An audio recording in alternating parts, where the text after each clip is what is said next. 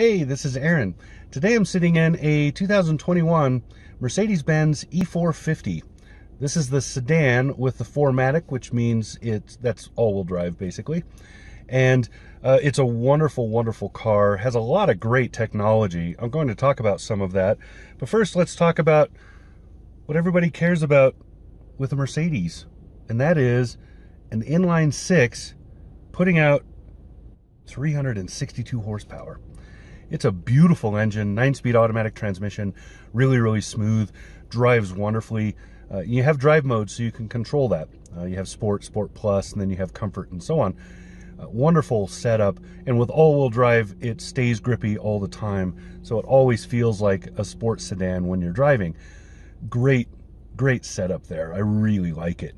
So you're looking at about $62,000 to get into this, and then add on the extras that this particular one has, and you bump it up to $79,100 with delivery. That's pretty good considering all the stuff you're getting. This is a mid-size sedan. It has huge amounts of technology. It has heated and cooled front seating. It has full adjustability on both the driver and passenger side. It has room for 3 sitting in the back, 2 very comfortably, and then it just has lots of screen. The big driver information screen, the cluster, is really large and is fully virtual and configurable, so you can change it as you need it. So if you would prefer to focus on the tachometer, you prefer to focus on the speedometer, or anything else that you would like, the drive dynamics, whatever, you can change that, move it around a little bit, shrink and enlarge, all of that good stuff. Over on the infotainment screen, you're looking at the MBUX system. This is the newest for Mercedes. It is really well done. You can literally talk to it. It's also Alexa and Google Home enabled, so you can connect it to those devices and your phone, Android or iPhone, and use that as your remote.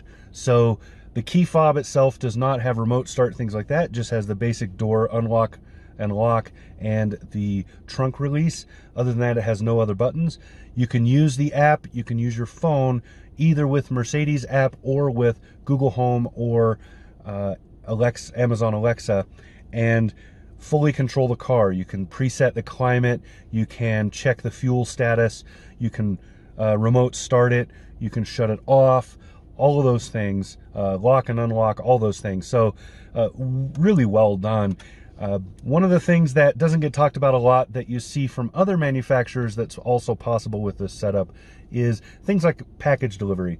If you're parked at your office and you want a package delivered to your car, you can remotely open the trunk and have them put it in there. Just little things like that that are nice little touches. Other things that it does, I'll show you some photos here. When you park, stop at like a stoplight, the front camera turns on and shows you the light and what's around it, so you can not only see what's oncoming and some of the side, but also watch that light without having to duck under to look under the windshield.